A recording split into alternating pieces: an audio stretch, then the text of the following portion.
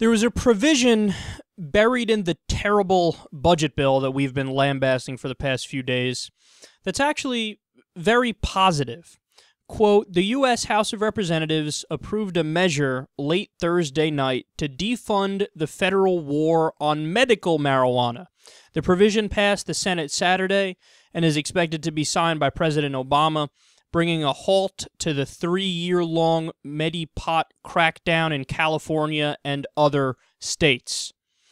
So the Department of Justice is now mandated by federal law to back off of medical marijuana dispensaries. So this is great news, but there is an asterisk in the conversation because it's a temporary provision that lasts until September 30th. So who knows what's going to happen from there? We can only guess. I love the fact that this provision is there. It's certainly a step in the right direction, but it's also certainly possible that once the provision ends, there will not be a re-up of that provision, because the article made clear that there's infighting in the government on this.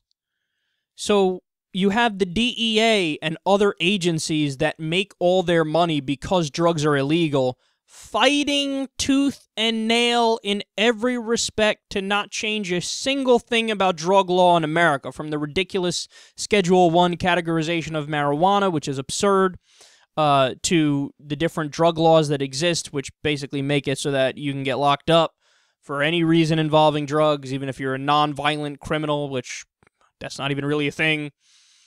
So they're fighting because they know that if we go down the road, which it looks like the country wants to go down, 59% want to legalize weed, what's going to happen? They're all going to be out of a job.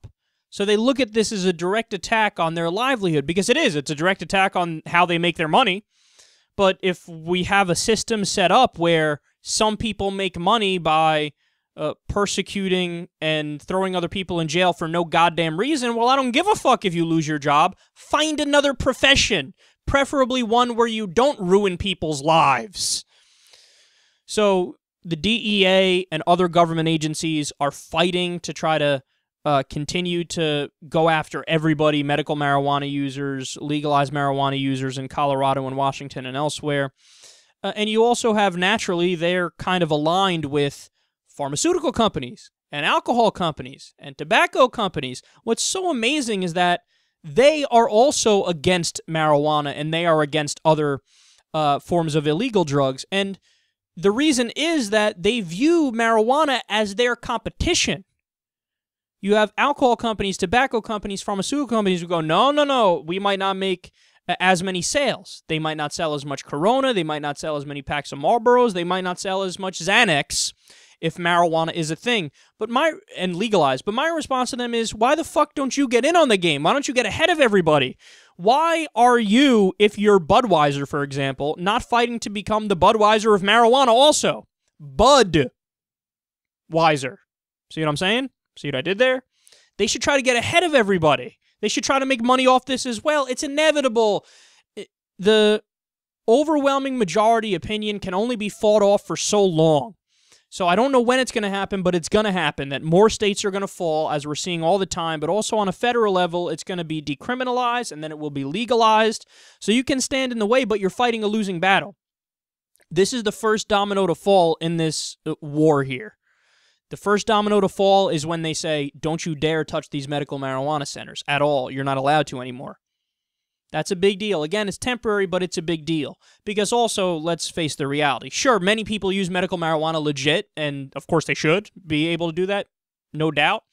But a lot of people who go to medical marijuana dispensaries, they go because they just want weed and they have an ailment that they went to a doctor for. So it's like pseudo, semi-legalized weed. And that's good. That's fine. I like that. I wish it was totally legal. That's better than having it totally banned.